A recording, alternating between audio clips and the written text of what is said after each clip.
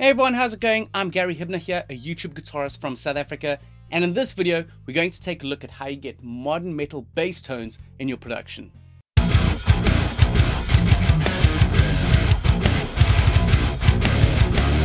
So in this video I'm going to talk about how you can just take a regular bass and use the plugins and amp sim that you've got to create a nice high gain modern metal bass tone in your productions.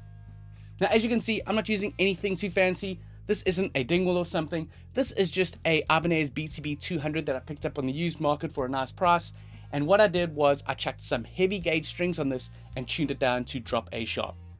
Now I do have a previous video where I talk about what I did with this setup. I'll leave a link in the description. But more importantly, I just want to show you how you can take probably the bass that you've got and get a similar tone.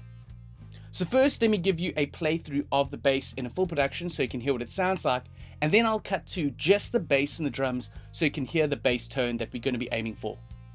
On the bass, I'm using the bridge pickup, so on the mix blend dial, I'm turning it all the way over to the bridge, so you're hearing just the bridge.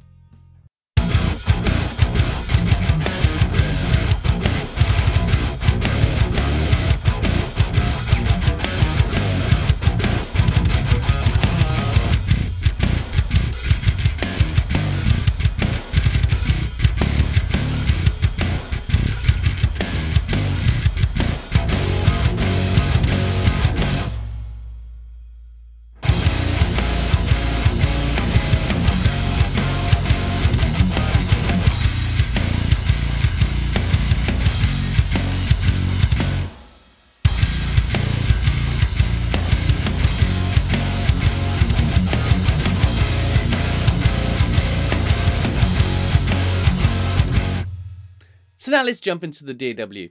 Okay, so let me talk about the setup that I've got here. I've recorded a bass part and I've created two bass tracks. I've got bass clean and bass distortion. So basically each bass part is going to sit on a specific frequency range.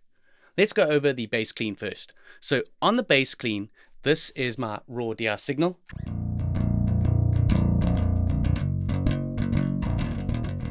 Nothing too fancy. Now let's take a look at what processing we do.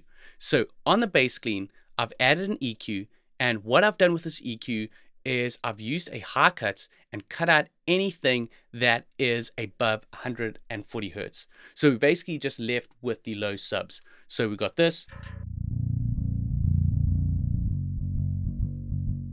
So you're just getting the cleans on those low subs. Then just to help even out the dynamics, I've got a compressor on there.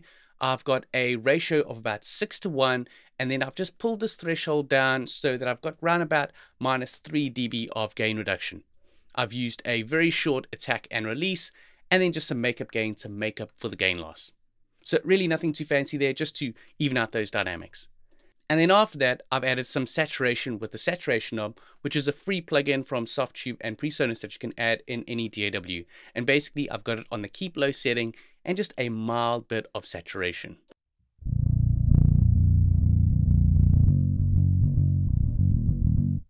Now for the saturation part of the bass.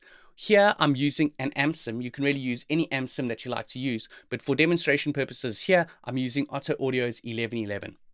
I also got a video over here where I do a playthrough and a full review on the plugin so you can hear what this amp sim sounds like. Also, Otto Audio has given me an affiliate link if you want to get 50% off the Otto Audio plugin. I'll leave the link in the description below. It's a great way to support this channel and also a great way to support this developer. Like I said, it's my go-to amp and you really can get some great tones from it. Over here on the next track, I'm adding an EQ, and with the EQ, I'm cutting out any of the lows because the lows are going to be in that clean track. So anything below 350 Hertz, I don't want, so I'm adding a low cut. And as well, you don't want this to clash with the guitars. So the guitars are sitting in the mids. So what I'm doing is in the low mids, I'm doing a cut at 550 Hertz and then another cut at around about 870 Hertz. So as you can see from this little diagram over here with the EQ, there is a cut over there.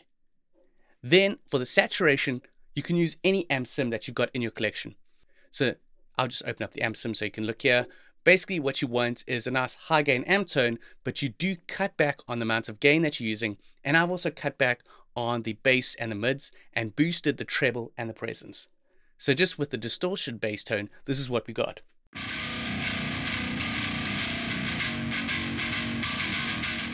Now, the key thing is here, by blending the two together. So here is the clean channel and the distortion channel.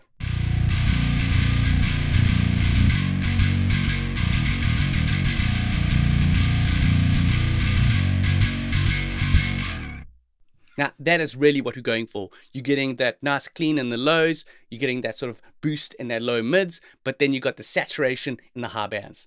Okay, so now I'm going to play back the verse and chorus section. And what I'm going to do is mute the bass, and then I'm going to bring the bass back in so you can hear what a huge impact that bass is having on the production.